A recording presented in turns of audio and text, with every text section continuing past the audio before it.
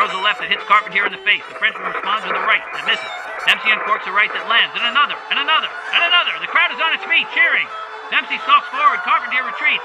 Dempsey keeps coming. The Frenchman throws a left. That's not going to stop the champ. He plows forward, throwing punches at will. Carpentier puts his head down, tries to fend off the storm of fists. Dempsey bores in, bubbles the Frenchman, landing furious blow after blow to Carpentier's head and body.